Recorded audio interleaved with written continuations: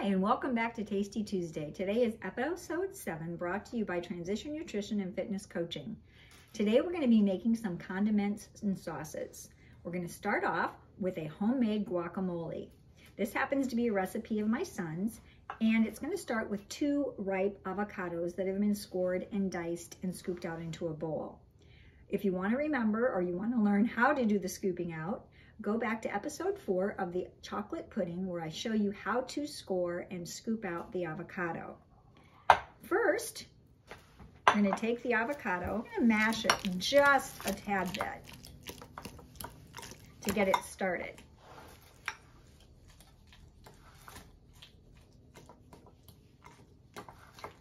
Now I'm going to add in a half a teaspoon of salt substitute. I like to use Benson's Tasty Table, and a half a teaspoon of garlic powder. Now you can use fresh garlic for the guacamole, but I find that sometimes you'll bite into the smaller chunks that are minced up and it gives you kind of a bitter taste. So I like to use the garlic powder when I'm making my guacamole. I have 1 chopped up jalapeno, about 1/8 to 1/4 of a red onion, and I do think the red onion makes a huge difference, and the juice of 1 lime. That's all the ingredients. Now all we're going to do is continue mashing it and mixing it up until all of our ingredients are well blended. We like the guacamole on our tossed salads. We put it on our nacho type dishes, our meatless nachos or our meatless tacos. We put it on our black bean burgers, which will be another episode of Tasty Tuesday. And sometimes we just like to eat it with our tortilla chips and dip it right out of the bowl as a dip. If you're trying to lose weight, you do need to watch the amount of avocado you put in your diet, but it is a healthy fat, so a small amount. Some people even like to make avocado toast for breakfast. A small amount is fine. And there we have our fresh guacamole ready to. So now that we've finished our guacamole, we're going to make some homemade hummus. I've already drained and rinsed 1 can of low sodium chickpeas. I like to buy this brand. It's either low sodium or I get the Eden brand, which is salt free. You want to make sure you don't put any extra salt into your hummus. Your second ingredient is going to be 1½ cloves of garlic. I've already minced my garlic, but I didn't worry about getting it too fine because when I put it in the mixer, it's going to chop it up even finer. Next, you put in 2 tablespoons of tahini. Now, you want to make sure when you get your tahini, there's nothing added in it. It's just ground sesame. No salt, no oil, nothing else added in it. So you're going to add your 2 tablespoons of tahini. You could add all of this right to the mixer to begin with, but for me it's a little easier on camera if I put it into a container before I put it into the mixer. Next I have the juice of 1 lemon, 2 tablespoons or 3 tablespoons of water, just a little bit of fresh ground pepper, a half a teaspoon of cumin, a half a teaspoon of chili powder, and a half a teaspoon of paprika.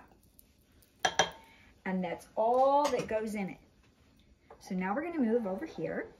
I'm using my small Ninja this morning because really this one, for the Vitamix, it takes up not enough space. It does a better job if you have a smaller container for the hummus.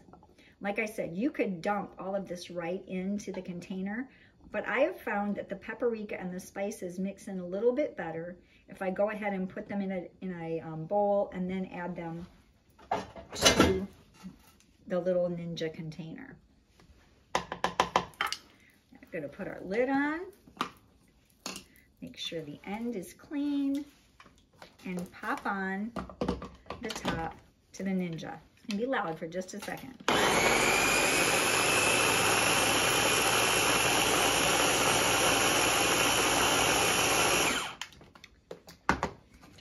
there you have your homemade hummus, ready for a dip. Now that we finished our hummus, we're going to make a sweet cashew cream. Now this is sort of a cross between a sweeter cream and a sour cream. I use it anywhere I would use sour cream. It's not quite as tart as sour cream, it's more sweet. I use it on my tofu scramble, I put it on my nachos, I will put it on veggies, a baked potato, anything that you would normally put some sour cream on, this is perfect for. It lasts in the fridge for about 5 days, and it does make a nice amount. So we're going to start with a cup of soaked cashews. Now I have a Vitamix, which is a really strong blender, and I don't necessarily have to soak my cashews, but these were soaked for about 30 minutes. So we're going to start with 1 cup of soaked raw cashews, not roasted, in there. Then we have 3 medjool dates, which have already been pitted, 1 cup of filtered water, a tablespoon of fresh lemon juice, just a pinch of sea salt, and a 1/2 teaspoon of apple cider vinegar.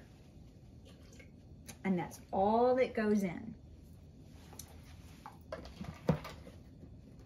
And then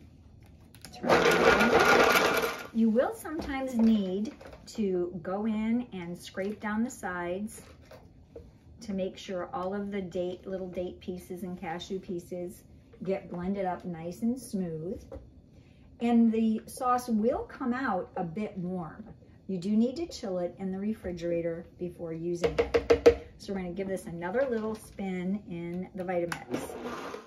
All right, our cashew cream is done. And like I said, it will be a bit warm. Vitamix is a very strong powered motor, and it takes a lot of energy to chop up those cashews and those dates into a nice cream. And then what I like to do is I buy these 99-cent, you can get them at the dollar store, little ketchup condiment containers, and use those to store my cashew cream. You can see it pours fairly thin. If you like it a little thicker, you can always add less water. I like it to be able to squeeze out of my little condiment bottle. And we'll stick that in the fridge and get that chilling while we go to make our chips.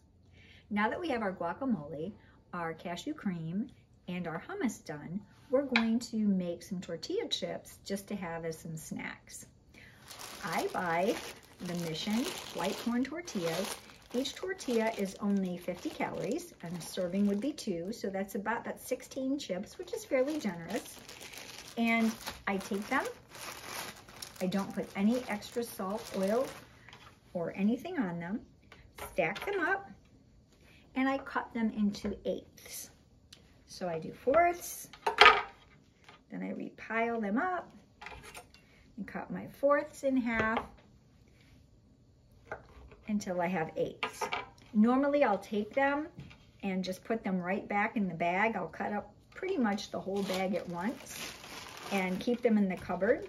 And then I make them fresh every couple of days. These are some of my husband's favorites to have at night, and sometimes he'll use some guac or some salsa just for a little snack. I'm using the same Mastrad Silipat microwave chip making pads that I made in my sweet potato chip video, which was episode 1. These do cook a lot faster. I just arrange them as many as I can fit, so going different directions on the little pad. And I'll do this until I have 4 layers. Now I have all 4 of my layers stacked and ready to go in the microwave. Again, depending on your microwave, I start mine off at about 4 minutes, rotate the layers, and then go for 3. And you want to watch until they just get a little bit of light brown, and I'll show you what that'll look like. Okay, you know your chips are done when they start to get a little light toasty on the top.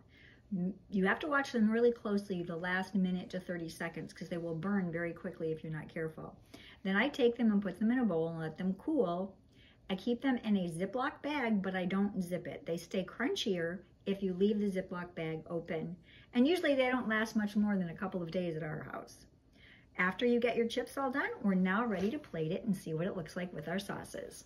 All right, we now have our tortilla chips that we've made today plated. These are the sweet potato chips from episode 1. Make sure you go back and check that video out if you haven't. They go great with the guacamole as well, which I discovered inadvertently as it by accident. And we have our cashew cream. Thank you for joining us for another episode of Tasty Tuesday.